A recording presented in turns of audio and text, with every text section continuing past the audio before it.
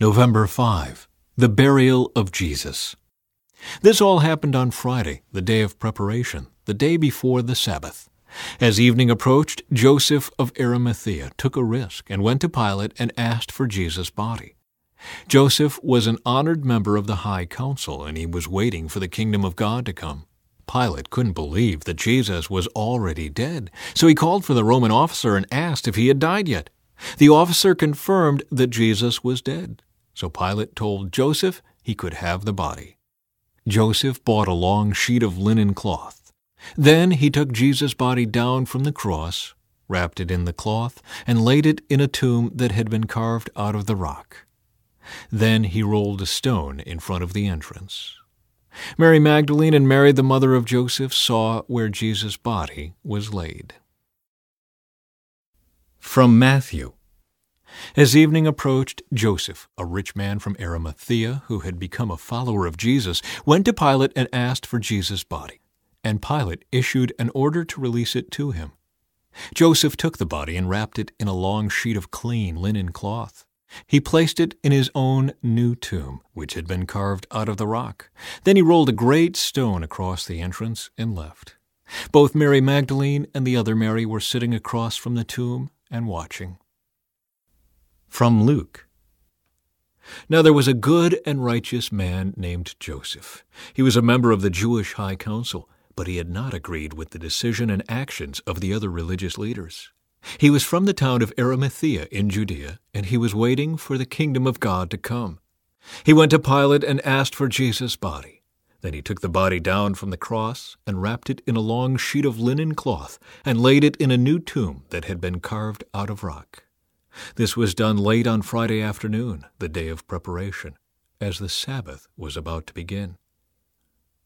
As his body was taken away, the women from Galilee followed and saw the tomb where his body was placed. Then they went home and prepared spices and ointments to anoint his body.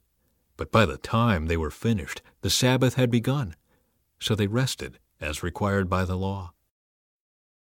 From John. Afterward, Joseph of Arimathea, who had been a secret disciple of Jesus, because he feared the Jewish leaders, asked Pilate for permission to take down Jesus' body. When Pilate gave permission, Joseph came and took the body away. With him came Nicodemus, the man who had come to Jesus at night. He brought 75 pounds of perfumed ointment made from myrrh and aloes. Following Jewish burial custom, they wrapped Jesus' body with the spices in long sheets of linen cloth. The place of crucifixion was near a garden, where there was a new tomb, never used before. And so, because it was the day of preparation for the Jewish Passover, and since the tomb was close at hand, they laid Jesus there. From Matthew. The guard at the tomb. The next day, on the Sabbath, the leading priests and Pharisees went to see Pilate. They told him, "Sir, we remember what that deceiver once said while he was still alive. 'After 3 days I will rise from the dead.' So we request that you seal the tomb until the 3rd day. This will prevent his disciples from coming and stealing his body and then telling everyone he was raised from the dead. If that happens, we'll be worse off than we were at first." Pilate replied, "Take guards and secure it the best you can." So they sealed the tomb and posted guards to protect it. From Mark. The Resurrection. Saturday evening, when the Sabbath ended, Mary Magdalene, Mary, the mother of James, and Salome went out and purchased burial spices so they could anoint Jesus' body. Very early on Sunday morning, just at sunrise, they went to the tomb. On the way, they were asking each other, "Who will roll away the stone for us from the entrance to the tomb?" But as they arrived, they looked up and saw that the stone, which was very large, had already been rolled aside. When they entered the tomb, they saw a young man clothed in a white robe sitting on the right side. The women were shocked, but the angel said, "Don't be alarmed. You are looking for Jesus of Nazareth, who was crucified. He isn't here. He is risen from the dead. Look, this is where they laid his body.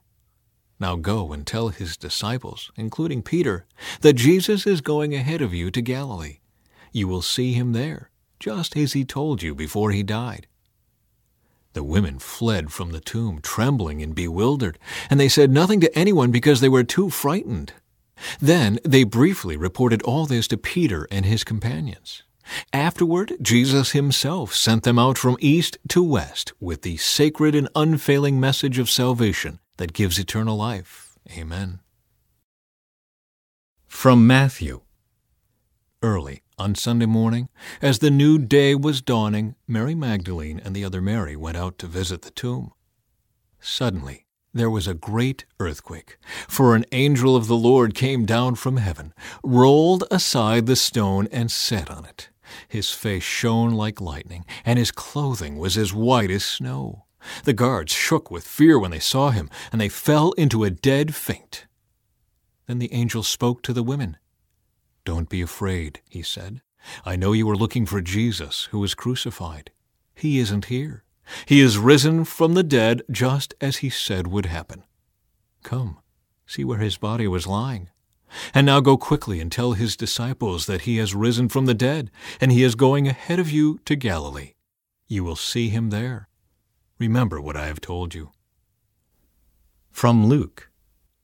But very early on Sunday morning, the women went to the tomb, taking the spices they had prepared. They found that the stone had been rolled away from the entrance.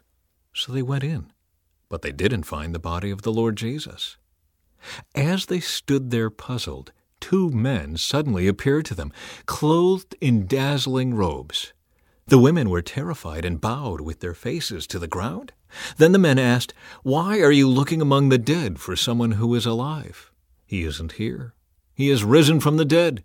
Remember what he told you back in Galilee, that the Son of Man must be betrayed into the hands of sinful men and be crucified, and that he would rise again on the 3rd day."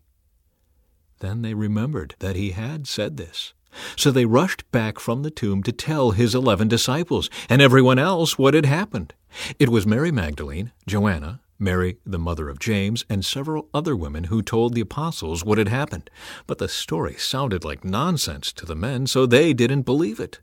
However, Peter jumped up and ran to the tomb to look. Stooping, he peered in and saw the empty linen wrappings. Then he went home again, wondering what had happened. From Mark. After Jesus rose from the dead early on Sunday morning, the first person who saw him was Mary Magdalene, the woman from whom he had cast out 7 demons. She went to the disciples who were grieving and weeping and told them what had happened. But when she told them that Jesus was alive and she had seen him, they didn't believe her. From John. Early on Sunday morning, while it was still dark, Mary Magdalene came to the tomb and found that the stone had been rolled away from the entrance. She ran and found Simon Peter and the other disciple, the one whom Jesus loved. She said, "They have taken the Lord's body out of the tomb, and we don't know where they have put him." Peter and the other disciple started out for the tomb. They were both running, but the other disciple outran Peter and reached the tomb first. He stooped and looked in and saw the linen wrappings lying there, but he didn't go in. Then Simon Peter arrived and went inside. He also noticed the linen wrappings lying there, while the cloth that had covered Jesus' head was folded up and lying apart from the other wrappings. Then the disciple who had reached the tomb first also went in, and he saw and believed. For until then they still hadn't understood the scriptures that said Jesus must rise from the dead. Then they went home. Jesus appears to Mary Magdalene. Mary was standing outside the tomb crying, and as she wept, she stooped and looked in. She saw 2 white-robed angels, one sitting at the head and the other at the foot of the place where the body of Jesus had been lying. "Dear woman, why are you crying?" the angels asked her. "Because they have taken away my Lord," she replied, "and I don't know where they have put him." She turned to leave and saw someone standing there. It was Jesus, but she didn't recognize him. "Dear woman, why are you crying?" Jesus asked her. "Who are you looking for?" She thought he was the gardener. "Sir," she said, "if you have taken him away, tell me where you have put him, and I will go and get him." "Mary," Jesus said. She turned to him and cried out, "Rabboni," which is Hebrew for teacher. "Don't cling to me," Jesus said, "for I haven't yet ascended to the Father. But go find my brothers and tell them I am ascending to my Father and your Father, to my God and your God." Mary Magdalene found the disciples and told them, "I have seen the Lord." Then she gave them his message. From Matthew. The women ran quickly from the tomb. They were very frightened, but also filled with great joy, and they rushed to give the disciples the angel's message. And as they went, Jesus met them and greeted them. And they ran to him, grasped his feet, and worshipped him. Then Jesus said to them, "Don't be afraid. Go tell my brothers to leave for Galilee, and they will see me there." The report of the guard.